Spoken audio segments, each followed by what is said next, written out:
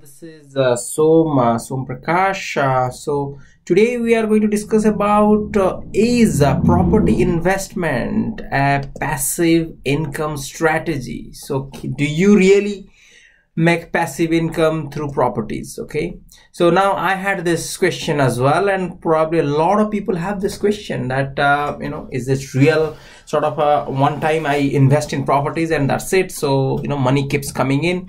Well, I would this is my own findings, please let me know what you think.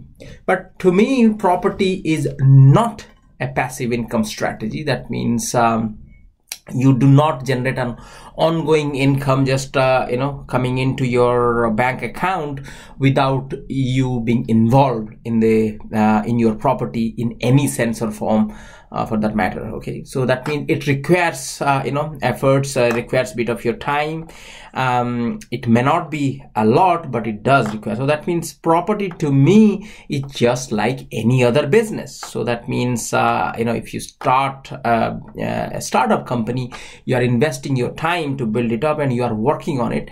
Exactly same way in the property, you just invest your money instead of time, but you have to work on it. Okay, but can it be a passive income income stream? Absolutely yes. Okay, now if you see, this is the famous Robert Kiyosaki's cash flow quadrant, and if you haven't read this book called Rich Dad Poor Dad, I would highly encourage you to read this book. That's an amazing book, quite thought-provoking. It talks about entrepreneurship, talks about investment, talks about a lot of ways, why rich gets richer, poor gets poorer, and how do we create wealth. Okay, now if you see, to me, when you start a property in business or property investor, you become a property investor, you are kind of here in self-employment quadrant. You are not an employee, okay, of your property business, what you are in,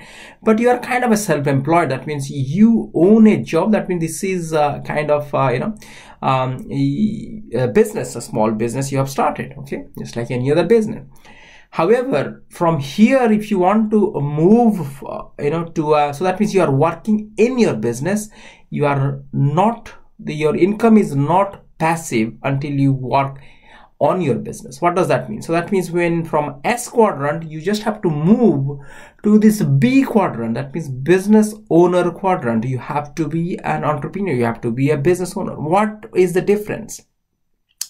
If you see, if you are a small business owner, okay, you have a property business of your own, or if you started as an investor, you are a owner of a property business then, and there is no leverage. So that means you are just working for yourself. You are working in your business, trading hours. So that means anything happens in your property, let's say tenant doesn't pay, or there is some issues with burst pipes. So if you want, you are getting yourself involved. That means you are kind of self-employed still.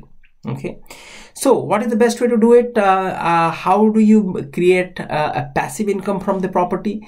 Is you leverage other people. That means you own a system and people working for you. What does that mean? So that means if I employ a letting agent to manage my property, okay, I pay 10-12% or 8 to 12%, whatever that rate is, to him, and that person takes care of all the hassles, then that is what I just leveraged somebody else's time. That means I am paying some money out of my own rental income, but hassles is taken care of. That is when I become a proper business owner, or I am an investor where my income is passive income.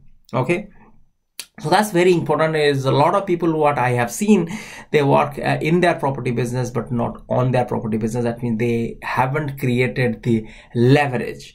Okay, and if you are not created the leverage of you are taking leverage of other people's time, then the problem is you have to be hands-on. That means you have to work, anything happens, and that is not going to give you the financial freedom if you are ever looking for that. Okay, so Is property a passive income? I would say depends who manages your property. If you yourself is responsible, then probably not. If you have an estate agent or managing agent who takes care of all the hassles, then you can be relaxing somewhere, in beaches of the world, and the income is still there. So that's how you have to think like a business owner, not as a self-employed person. Hope it made some sense to you guys. So until the next video out, please comment if you have any thought-provoking ideas as well about this video. I'll speak to you soon then. Bye bye.